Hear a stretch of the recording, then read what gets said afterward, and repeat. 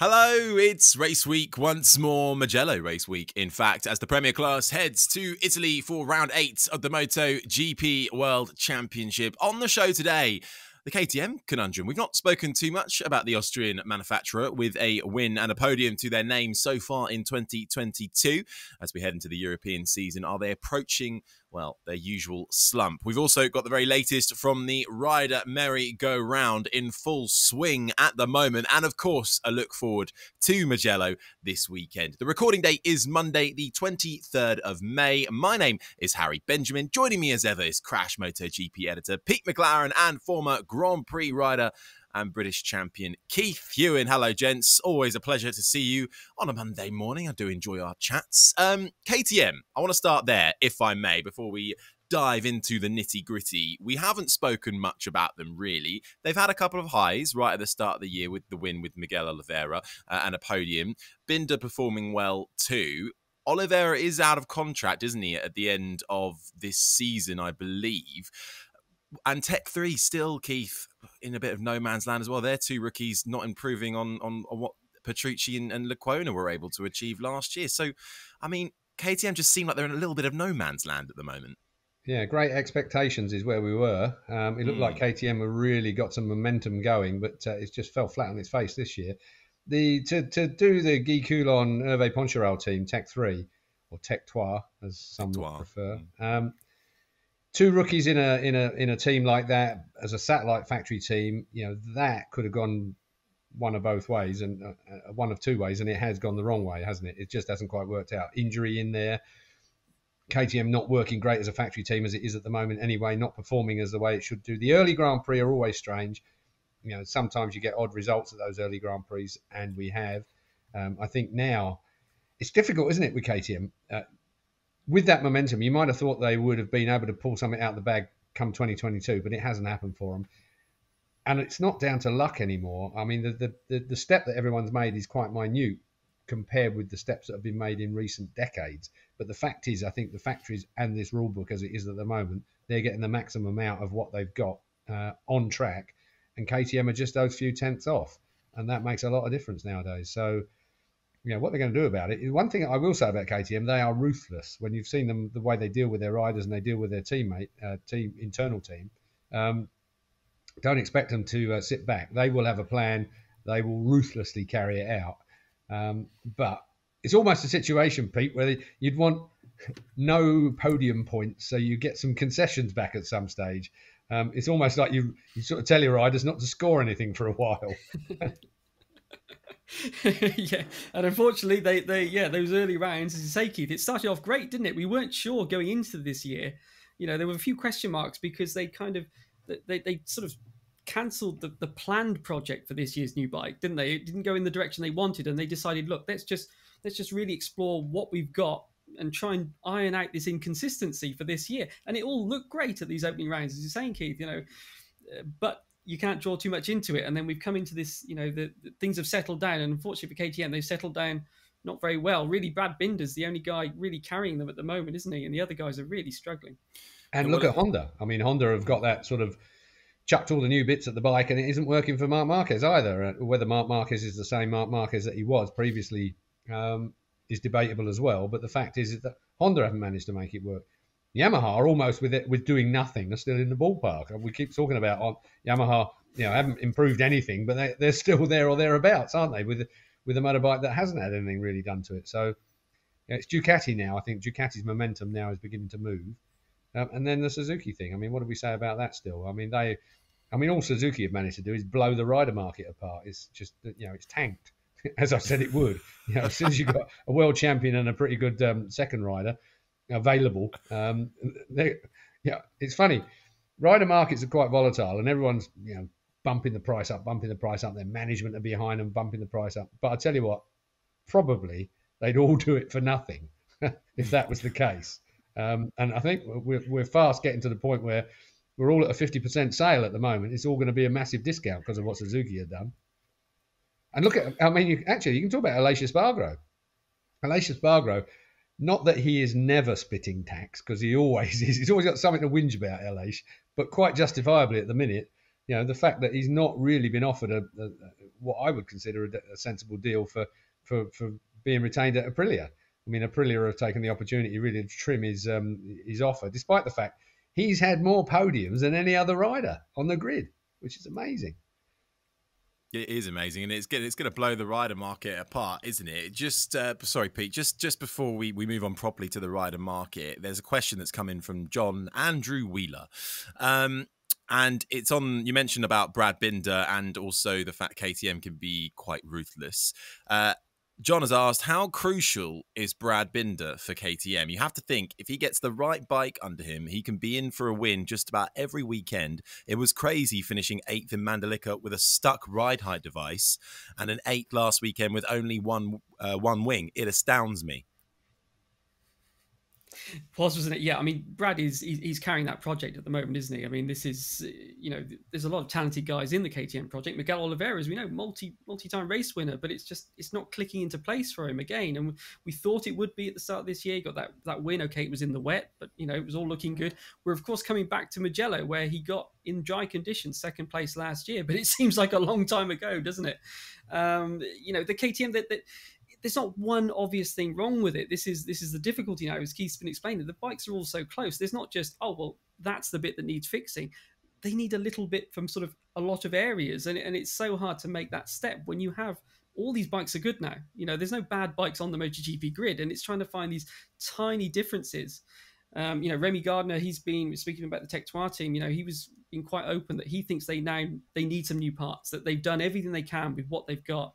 And they're not able to sort of make the step that they need to make the bike more competitive. He's been having problems with the back coming up under braking. They can fix that, but then it won't turn as well, etc., etc., etc. So, yeah, difficult times. I mean, at Le Mans, I think they expected that to be quite a good weekend for them because the bike has traditionally been good at braking. Instead, it was a really, you know, quite difficult weekend. I mean, it was summed up. Remy was asked what about the weather conditions for the race because it was looking a bit iffy, and he said, "Well, the best ones for them would be a tornado to come and rip the track up." I mean, and that pretty much summed up what they were expecting from the weekend. So, yeah, you know, difficult times, and yeah, I mean, it seems like they are waiting now for some new parts to come in, but it's the trick is not new parts, as Keith says. You can throw new parts at a bike. It has to address what the issue is, and that's the difficult part, especially when you've got concessions. Testing's limited. You can't send your Grand Prix riders out to go and do private tests anymore. It's harder. It's, you know, and they're in a difficult situation. But Brad Binder, to come back to the question, is undoubtedly the guy.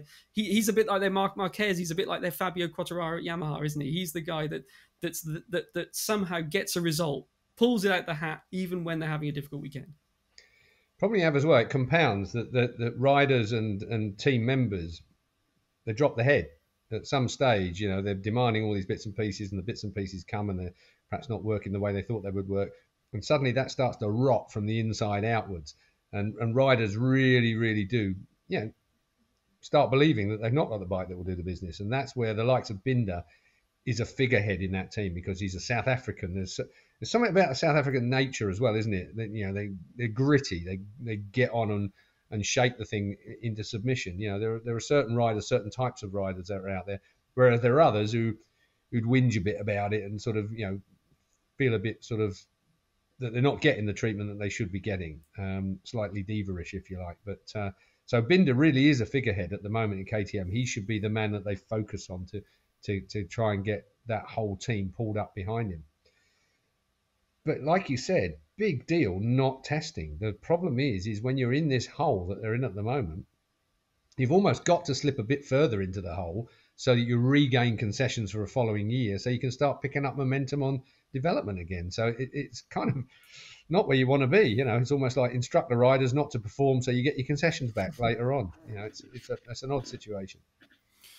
It certainly is, isn't it? Well, we'll see how they get on this weekend. But I think that brings us nicely on to chat about the 2023 rider market, which we've already touched on already. It's been blown apart by, well, the Suzuki news, really. It was already heating up a little bit, but that's just certainly, I think, knocked everyone a little bit for 6. What does it mean for everybody up and down the grid? Keith, your man performing well, and a bit of controversy in World Superbikes at the weekend. Toprak Razgatlioglu, rumoured for a while, testing with Yamaha.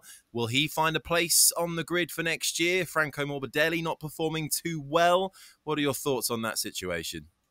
Yamaha would be mad to overlook Toprak. I mean, Kenan Sofuoglu, his manager and 5 times world Supersport champion, knows that market really well. He's going to ruffle a few feathers on both sides of the fence, on the rider side of the fence and on the management side of the fence. I can see Kenan being a really tough negotiator. Yamaha, what choices do they have?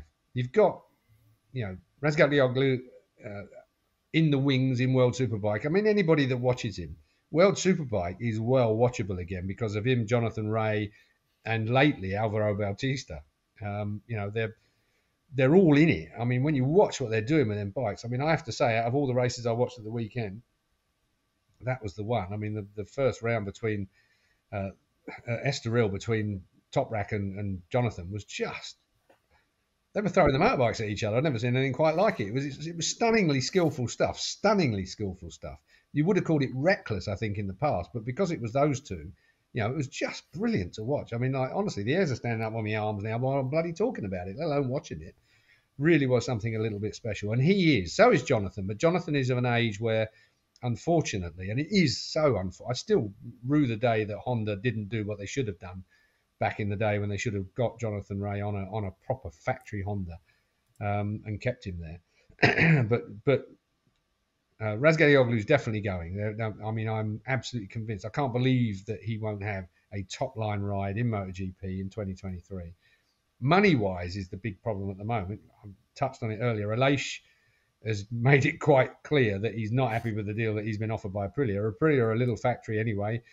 Maybe they're taking advantage of the fact that having a couple of factory Suzuki blokes now in the mix, everyone's going cheap. All of a sudden, it's if you've done the deal already, you'll be rubbing your hands together thinking, I'm glad I got that one done. Because right now, there's a 50% sale with these top guys on there. And Aleix deserves whatever his demands are. I wouldn't imagine him being the top paid rider in the paddock anyway. But he should be getting there now. I mean, the fact that he's consistently on the podium compared with, he's top podium man. What's he had? 3 third places and a win. I mean, that's not bad considering where we are in the season. What will Yamaha do? Blimey, they have got a tough job. They really have. Dovi's got to be out, so that's fairly simple. Morbidelli, if he don't start performing, then he might be going the same way. The one thing that this probably has done, Harry, is steadied up the ship a little bit in that, why would you want to make a decision on who you were going to have in your team if you haven't already made that decision? Why would you make that early? Mugello really is traditionally the kind of weekend that we're coming to where those announcements are made. But if I was management, I'd be, hang on, let's hang off a little bit. Why would we need to make it so early? Yeah, okay, if there's a PR job to be done, let's do that. Let's announce a new sponsor. Let's announce a new, this, that, and the other. But let's just hang back a bit with the rider market and see how this all flops out.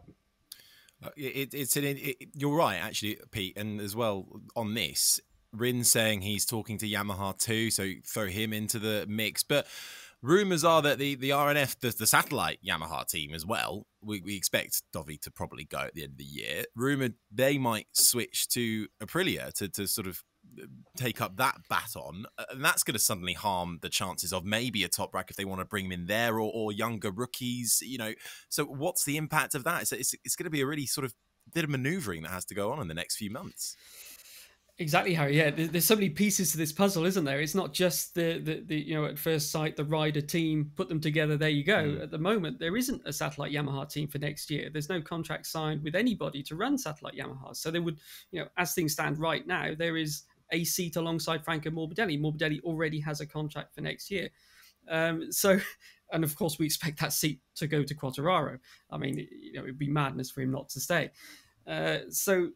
I mean, the Toprak thing, that actually is quite a powerful pull factor for Yamaha to stay with RNF or to keep that satellite team, because as you say, otherwise where else would they put him? They risk losing him really to another manufacturer. We've got this test coming up that we believe is going to happen, I think in in June, probably Aragon somewhere, presumably with the Yamaha test team. So you'll have Cal there, which is perfect, isn't it? Cal, MotoGP race winner, someone who's come from Superbike as well. He's made that transition. He knows the sort of pitfalls that Superbike riders can make when they first get onto a MotoGP bike. All of his data to compare with, advice from Cal, that's the final box to tick for me. I think coming back to this question of Toprak and MotoGP, the way he was riding at the weekend, it's that Marquez style, isn't it? I was saying this as someone who's not an ex-rider, but just looking at it, that, the back wheel in the air, the Marquez style save even. I mean, fantastic, wasn't it? But would that work with the Yamaha? That's the only bit that you maybe think, there's certainly bikes on the MotoGP grid. You can imagine that style working very well with. How would it get on with the Yamaha? We'll see at this test. I think that's sort of the final box to tick as far as Toprak. Apart from, as Keith mentions, putting together the contract, the money, and all these other factors that maybe people overlook, but they're going to be important. He's a well-paid guy in Superbike, and he's doing very well there. And let's face it, it's going to be World Superbike's loss if he does go to MotoGP, isn't it? I mean, what a shame if this fantastic rivalry that we're seeing now has to come to an end. Of course, it never lasts forever, but this great three-way fight that they've got this year in Superbike will end with Toprak leaving for MotoGP. That's the only thing that maybe will be a shame, but for his career, and I think he deserves to have a chance in MotoGP, absolutely. If he goes MotoGP, there'll be a lot of big names that will be coming to World Superbike. So I wouldn't be too worried about that. In actual fact, the market is okay. It might some would consider World Superbike to be a league down, if you like, compared with MotoGP. And getting back to the bike thing, how would he get on with the Yamaha? It's funny how manufacturers, they have this kind of DNA in the way that they make motorbikes, whether it be the production bike through to the factory MotoGP bike. And we've heard it so many times with Ducati. It's funny enough, a friend of mine bought a Ducati for a track day bike the other day. He said, God, it don't steer very well compared with his Yamaha. It's funny how it's... So what I'm saying is the DNA of what Toprak has been used to. And remember that Valentino and all the others, they use R1s for test track days and bits and pieces as well. I think that DNA is there, and I think that Toprak will get on the bike and he's going to love it. He's going to love it. But Yamaha have still got to pick up the pace and give him what they need for 2023. Keenan's not a daft sod, is he? I mean, he sort of balked at the idea of Toprak coming across to a satellite team this year, if you like, and if that was an availability or whether it was just PR, I don't know. But at the end of the day, 2022 would have been a bad year for Toprak to come across. 2023 might be the perfect year.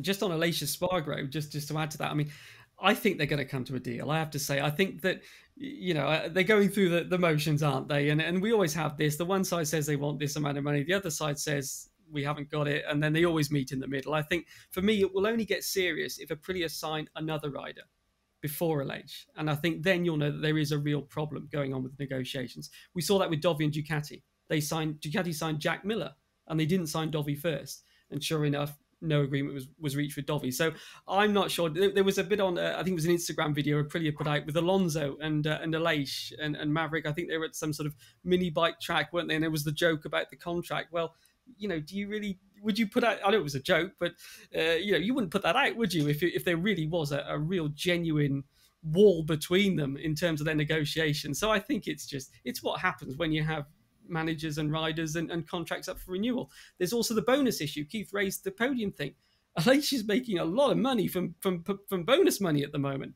And you can bet that Aprilia will be saying for next year, well, hang on a minute, this bike is now a regular podium finisher. The bonus for a podium isn't going to be as high as it was before. It's all of that kind of stuff that they're going to be working through. But yeah, for me personally, I think I'd be shocked, and it'd be a travesty if they don't renew. I think that Aleix has done enough sticking with the team for this long and being well paid for it, that they should remain together for at least the next 2 years, and then let's see. But yeah, who knows? But that's my view. I think until, if Aprilia were to sign someone else first, yes, then I think, okay, they're in trouble. But let's see how it goes. And who knows? Italian race this weekend, maybe they'll surprise us with an announcement. And then there's Pol Espargaro, who's looking pretty weak as well at the moment, his brother. That's another situation that could go a bit pear-shaped. So it's all happening in the rider market. The place to be is on the Erta deck at trackside in Mugello. I love the International Race Teams Association deck and watching all the management scurry for the alleyways together, trying to work out where they're going to put people and how much they're going to put them there for. Oh, every time. I think that needs to be renamed the Keith Huewen deck. Yeah, I think it should have a plaque on the chair, shouldn't it? The Keith Huewen chair. I hope there's drinks and snacks served as well. If you manage to grab a seat, book in advance. I hate you using those chairs. They're there for proper team jobs, not for somebody like me scrounging coffee and observing management. Oh, well, it might be a good weekend to do that, because we think potentially it is the Italian Grand Prix. There might be some news from Ducati. We spoke in length about that. Also, Jack Miller also talking to KTM as well, apparently, saying we know how brutal KTM can be. But on the Honda subject, there could be a lot of changes there, right? Because Joan Mir confirmed he is talking to Honda, absolutely. We've seen the struggles for Pol Espargaro. Taka Nakagami in LCR Honda, under threat from some of the Moto2 boys, perhaps Ayagura in particular, and Nakagami has he used up his 9 lives now? He hasn't quite been able to make that breakthrough yet in his MotoGP career. I think you've said it all, Larry. I don't think there's much you can add to that, really. I mean, to be fair, it's something that we've been touching on for some weeks now. Nakagami, really, with Ayagura, if he comes up, he's the fit, isn't he? It works quite well. I mean, even Somkiat Chantra, the tie rider, who's looked pretty good as well. I mean, if he can stick some consistency together, it's been his bugbear over the months and years, and he's a great personality. Who'd not see that set of teeth on telly? So you've got some good guys that are hanging in the wings at the moment, and that's without rearranging the pawns you've already got on the board. It's going to be a very interesting couple of months.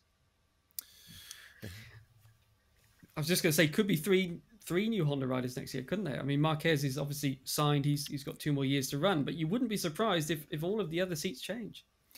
Well, lots to keep abreast of. Crash.net for all the very latest, of course. Not that you need telling that. And it will be a busy weekend. Let's look forward to it then, shall we? Mugello. And it's going to be quite a monumental weekend, actually. And Valentino Rossi back... Well, in number form, the number 46, Keith, is set to be retired this weekend officially. Yeah, he'll be there. It will be the just before qualifying on Saturday. So anybody that wants to tune in and have a look at Valentino at Mugello, which who doesn't? I mean, it's the scene of so many fantastic Valentino. What did he win? Something like 7 consecutive MotoGP races, I think it was, that he won. I was trying to think whether it was 8, but I think it was 7 that he won. Across from Honda, he won a couple on Honda and the rest on Yamahas.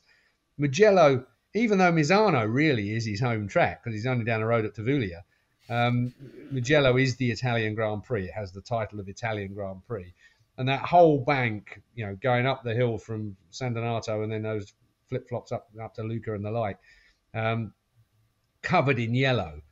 I mean, you go back to the times of fighting with Biaggi and that. It's just, they had to have armed guards there. I mean, Rossi Mania at Mugello had got so out of control that they had to actually put the local, Dad's Army out to try and keep everybody in place because it was just nuts. And you can understand why. I mean, a complete legend. Did he do something like 27 years, I think it was. He had his first international win at Mugello back in the 125 days. Like the history of Valentino and Mugello are just, entwined together. It's what a bloke. And the 46 will be retired just before qualifying on Saturday, and we'll all tune in and probably have a little bit of a tear in our eye regarding Valentino. I mean, there's no track invasion like a Valentino Rossi track invasion ever. Not everyone agrees with retiring numbers, of course. I know some people have mixed opinions about it. We've seen it, but I mean, if you're going to retire numbers, you've got to retire the most famous of them all, haven't you?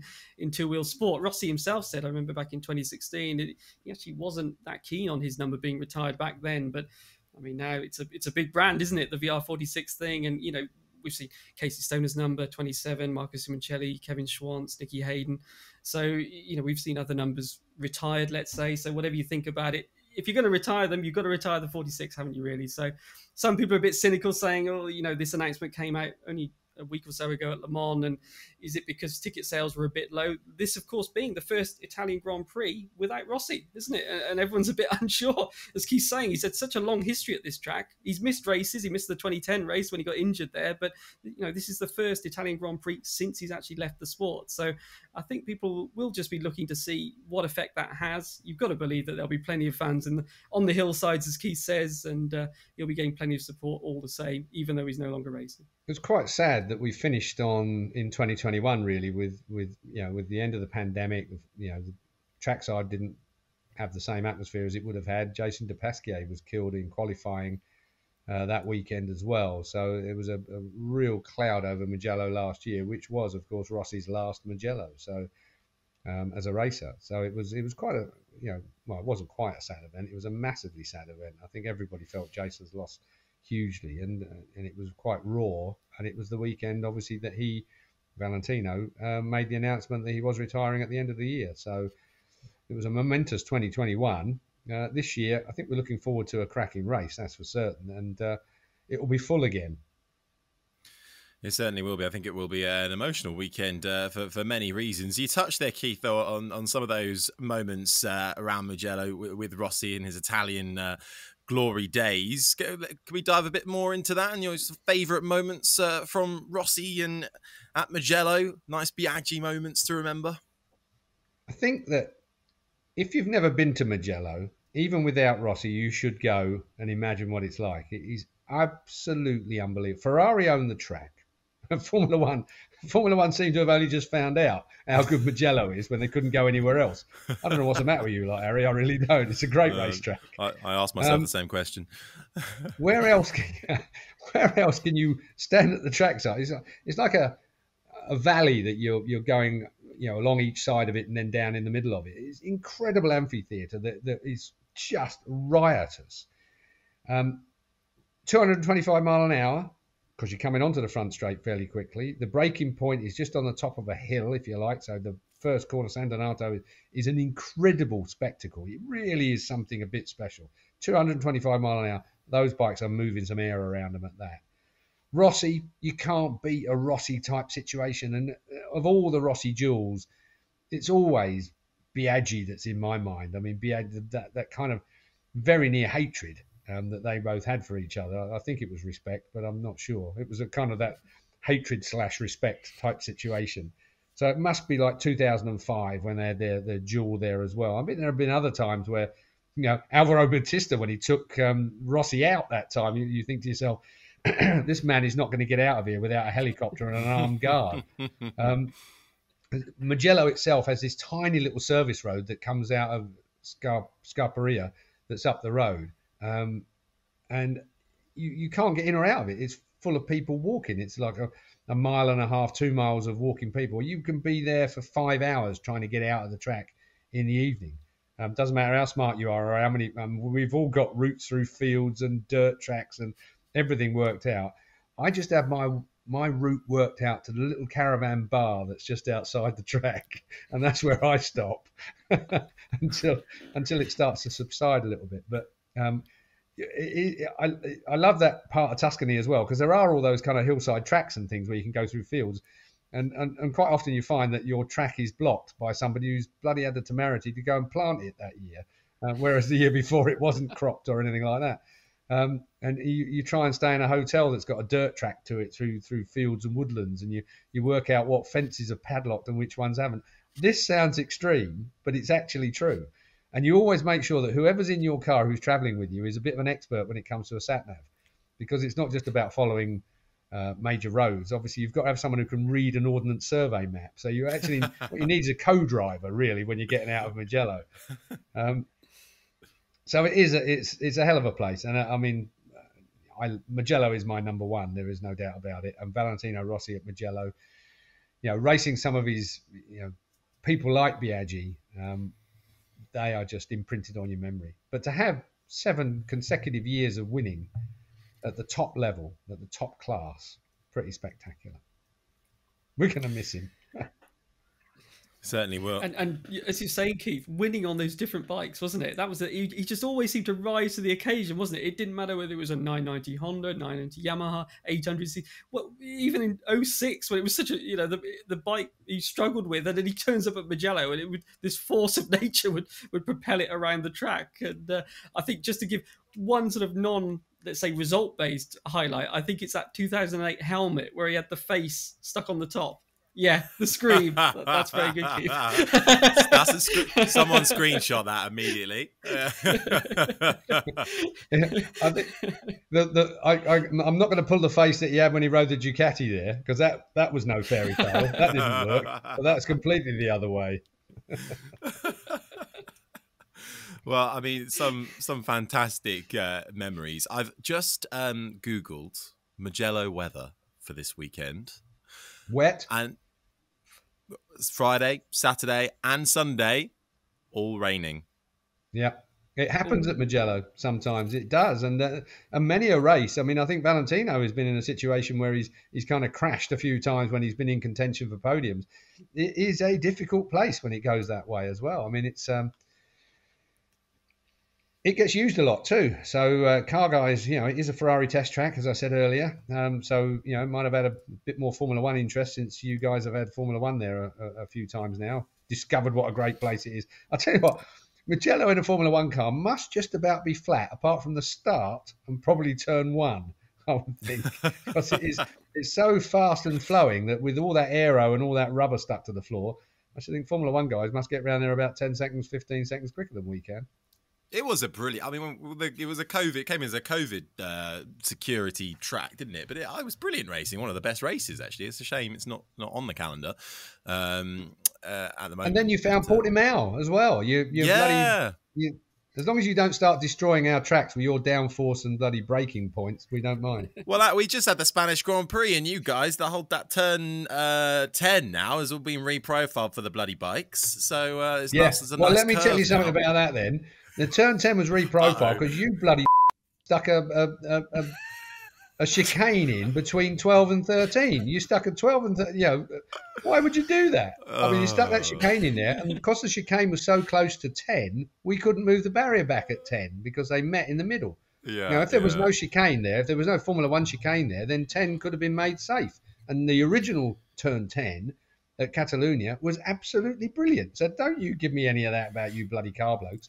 All you're interested in is bottom gear corners, because that's the only thing you need is a DRS. You make a fair point.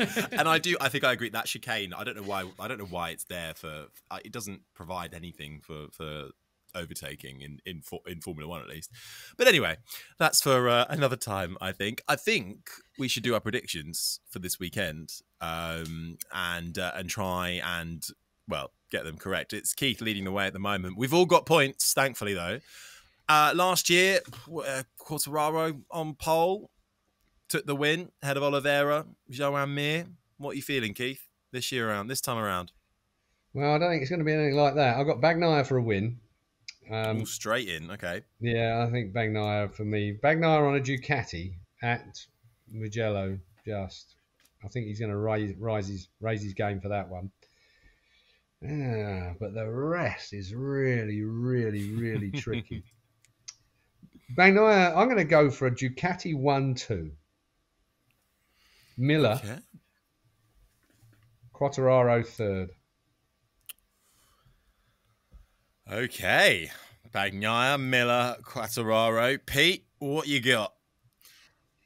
I'm going to go Ducati 1-2 as well. Ooh. But I'm going to go for another blue bike versus red bike. And I'm going to go Bastianini. No. And first, I've got to say, when will someone sponsor that bike? This team is still without a title sponsor. And I've said to you guys off air, but if I was Ducati, I would step in and I'd have that bike red. At least until someone steps in as a sponsor, because at the moment we are seeing a blue bike battling with a red bike, and I think just for marketing purposes, if there was two red bikes up there, and Pirro, of course, he'll have a wild card almost certainly this weekend on the third factory bike, so there will be 3 factory bikes. But I just think Bastianini, he's a factory contracted rider already, as most of the Ducati riders are.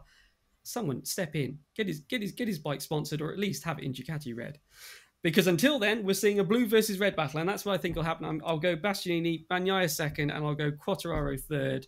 We've seen the Yamaha. You've thrown a curveball with the weather there, Harry, I have to say. So all of this might be rubbish, but we have seen the Yamaha do well at Mugello. It's, of course, got the fastest straight of the year, but there's a lot of corners in between, the start and end of that straight. And we've seen in the past that Lorenzo has been very successful there. Quartararo won last year after Bagnaia fell on lap 2. So it's the sort of track where, I think Yamaha can do well. They should have the new aero package this weekend. Probably a bit less downforce, might help a bit on the straights. We'll have to see, but that's who I'm going with. Okay, I'm going to copy you. Bastianini, I want him for the win ahead of Bagnaia.